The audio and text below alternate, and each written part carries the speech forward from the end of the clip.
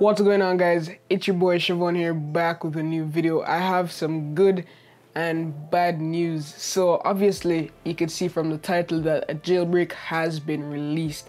I wasn't gonna make this video until I saw some of you guys tweeting at me and also commenting that there has been a jailbreak release if I'm gonna make a video on it.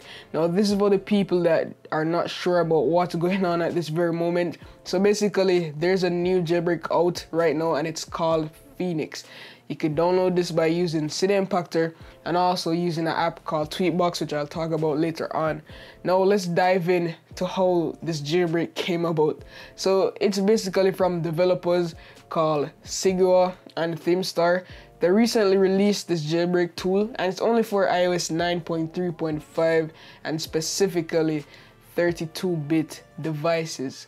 Now, like I mentioned before, 32-bit devices meaning that it's only available for the iPhone 4S, the iPhone 5, the iPhone 5C, the iPod Touch 5G, the iPad mini, the iPad 2, iPad 3rd gen, and also the iPod 4th generation.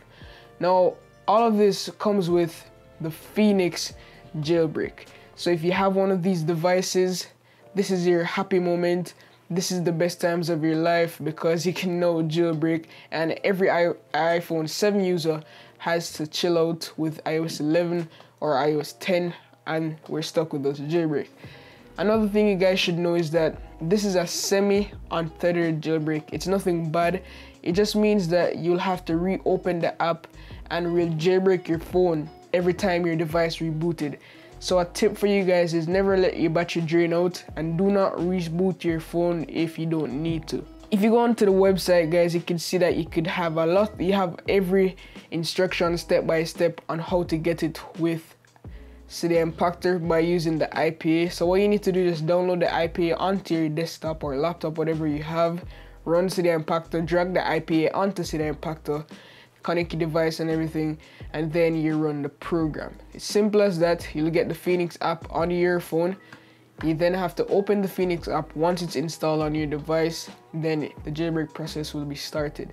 Please back up your phones before you try this jailbreak because every jailbreak is not 100% safe. Back up your phone before you proceed. Now, as I said before, you could also get this with Tweetbox. I tried before, it's not installing at this very moment. Maybe by the time I upload this video, it will be running. Now, in order to get Tweetbox, you could just search Google.